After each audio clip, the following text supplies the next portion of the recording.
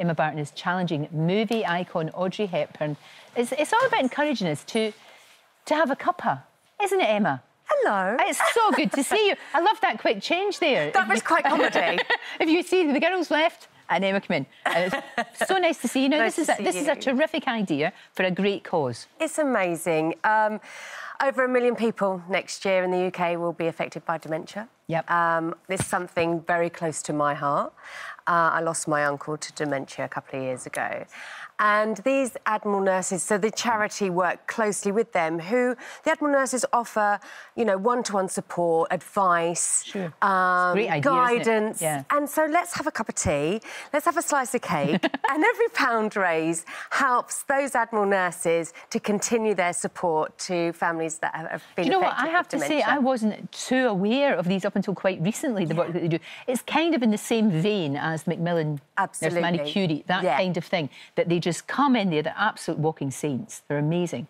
Come in there and just help. And reassure and help and just fill you with kindness and hope. Sure. It's frightening. You know, it's a very, horrible very disease, scary. Emma. Yeah. It's a horrible, horrible disease. And the whole Audrey Hepburn thing comes into it in what way?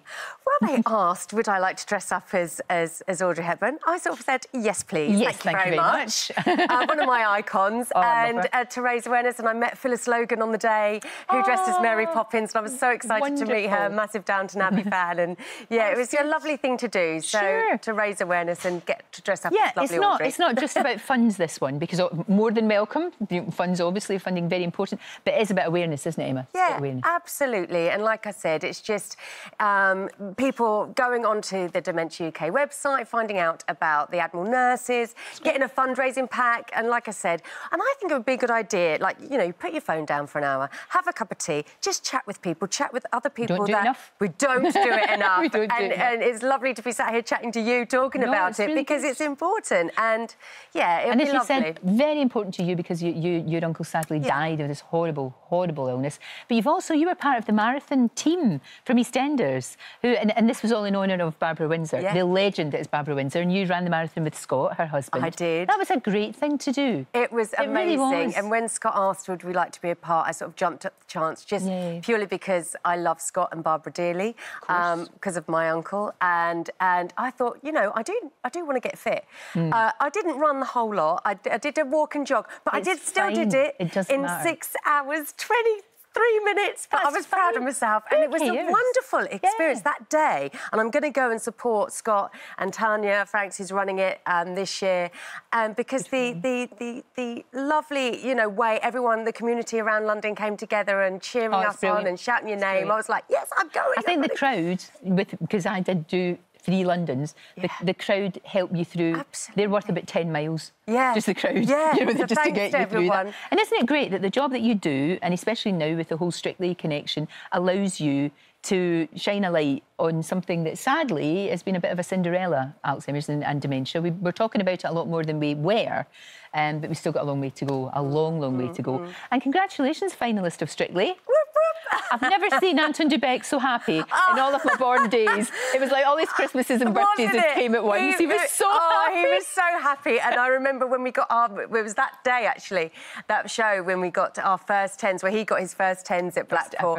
And he just went and fell to his knees. And we just had the best time. And, yeah, it was really good. And I was really proud that we got that And you did the tour as well. Did the tour. Not with Anton, though. I had Graziano. Oh, you poor thing. It was very difficult, Lorraine.